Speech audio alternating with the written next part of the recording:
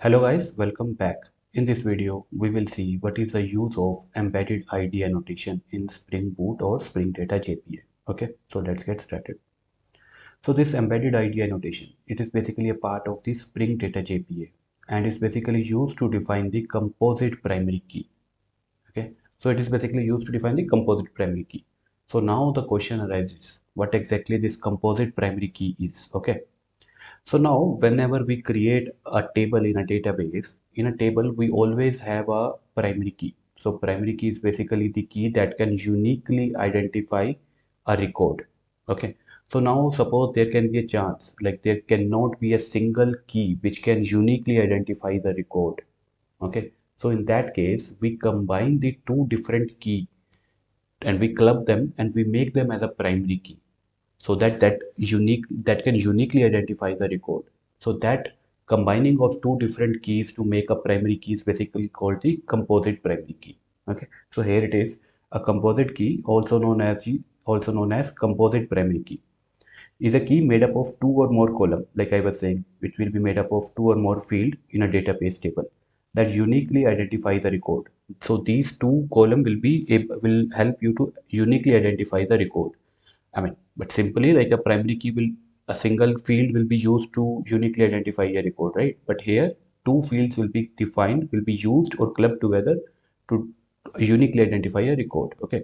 This means that the combination of values in these columns must be unique across all rows in a table. Okay. Composite keys are used when no single column can uniquely identify the record. As I was saying, a no single column or a field can be there which can uniquely identify the record. So multiple columns are needed together or clubbed together to ensure the uniqueness. Okay. So this was about the composite primary key.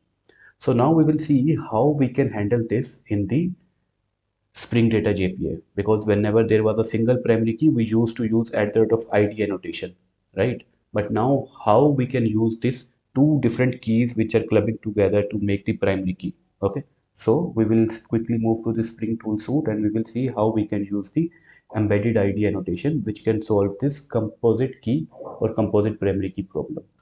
So here we are on our Spring tool suite. Here we have an entity class called product, and in this product class we have a field called product ID, vendor ID, product name, and product cost. Now suppose this product ID and vendor ID, these cannot uniquely identify the record. So I mean we cannot use product ID or vendor ID as the primary key. So what we are going to do is we are going to club them together so that we can use them as the composite primary key. Okay. So what we will do is, to make these two as the composite key, we will create one more class and we will just name that anything. So here I will name as product composite. Okay. So here we have named it as product composite and we are going to take these two fields in this class. Okay.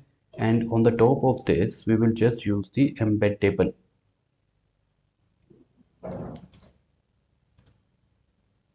annotation. Okay.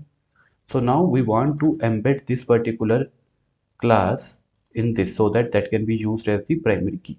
Okay. Or the composite primary key. So here what we will do is we will use here product composite and we will just say composite key. Okay. And on the top of this we will use the embeddable ID. Okay. So now with this we can make sure like the combination of these two fields are basically used as the primary key. Okay. So that's the use of embeddable ID which can be used as the composite primary key.